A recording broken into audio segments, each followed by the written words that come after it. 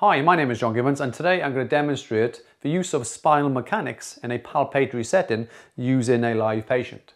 If you watched an earlier video, I talked about the movement of the spine and I did discuss an extension, rotation, side bending lesion or a flexion, rotation, side bending lesion. So basically, if you've got a type 2 mechanic dysfunction, you can either have an extension, rotation, side bending to the right or an extension, rotation, side bending to the left. And that would be known as either an ERS to the right or an ERS to the left.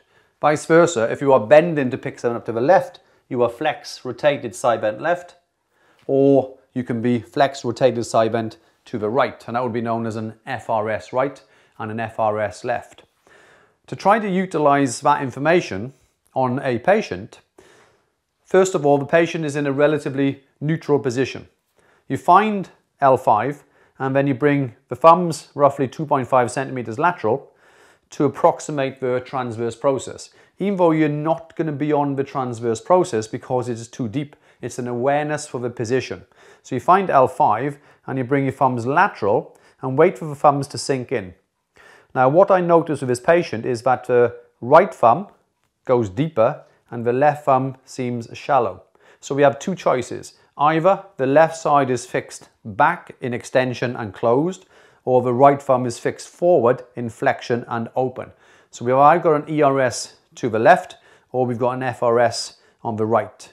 Now, to decide on what is happening, we can look at two motions. So we've got neutral, and then the first motion is, can you come up with your elbows like you're reading a book? So you ask the patient to extend.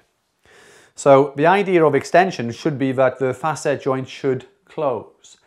Now, if I palpate the L5 and I bring my thumbs level, my thumbs are relatively level. So it means now that the right side is able to close because it catches up with the left side. So in extension, they are now neutral. Let's go back to where we were. And then we go back to neutral and the right side is still deeper. If the patient is able to, can you rotate the pelvis? So now we are flexed and I palpate again. And this time the right side is even further deeper on the right side and the left side is even more shallow on that side. So that tells me it is an ERS left dysfunction.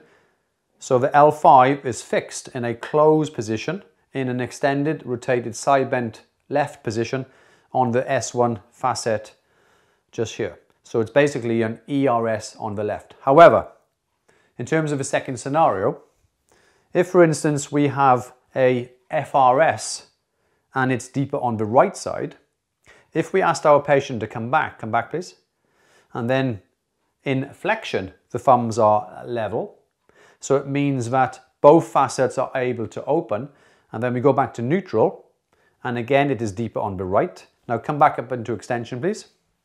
In this case, if it is fixed in an open position, when I palpate the L5, the right thumb is still deep. So basically it tells me that the right facet is fixed open, but the vertebra will be in a position of flexion, rotation, side bending to the left, even though it is the right facet joint but is fixed in an open position. Relax back down again. I hope that makes sense because whichever way you look at it, it is a complex subject. So in this case, I decided that my patient would have an ERS left rather than an open fixed facet on the right side.